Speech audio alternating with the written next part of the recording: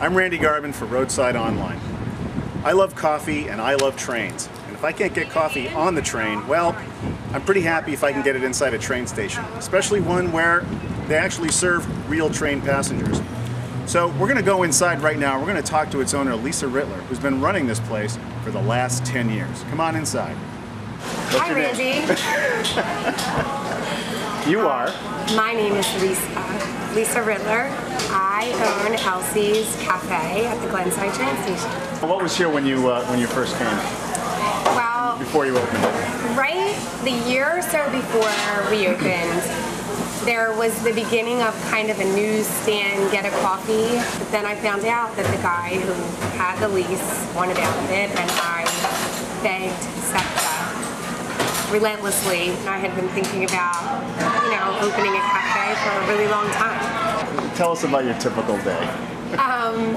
What are the great things and what are the not so great things? There really is no typical day. That's the beauty of the restaurant business. Is this still going according to your original philosophy of what you wanted to do when you first opened? I think it's 100 times harder than I ever, really anticipated it to be. What are the peculiar aspects of trying to run a restaurant in the same place where there's a train station ticket office? Well, it's actually really, for the most part, it's beneficial. I pretty much can answer any question that a SEPTA conductor could answer, but it creates an opportunity. There's a staple audience of commuters here that might not necessarily have walked in off the street to a cafe that they saw, but because they're here at the train station, they get to see what we do.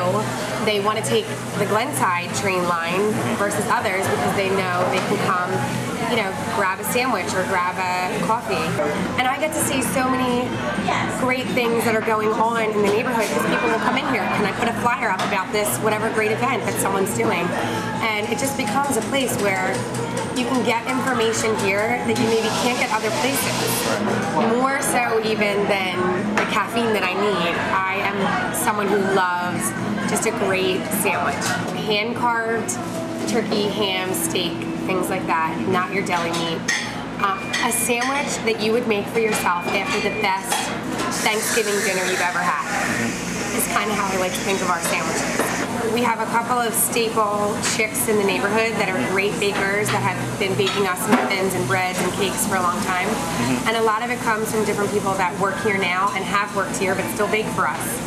What people are in the mood to make, I always feel is the best things to carry, whether it's dessert, whether it's sandwiches and salads.